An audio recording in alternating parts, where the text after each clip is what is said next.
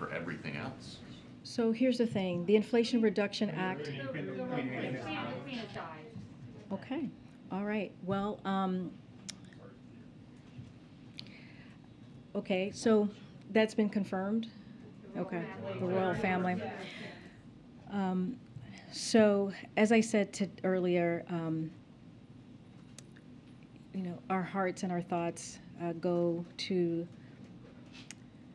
the family members of the Queen, goes to the people of United Kingdom. I don't want to get ahead of what the President is going to say. I want him to, from you all to hear from him first, and so I don't want to get ahead of that.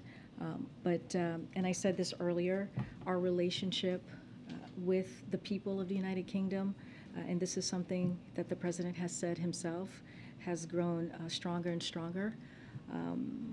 It is one of the United Kingdom is one of our closest allies. And again, our hearts go to the people of the United Kingdom, to the Queen, and to her family.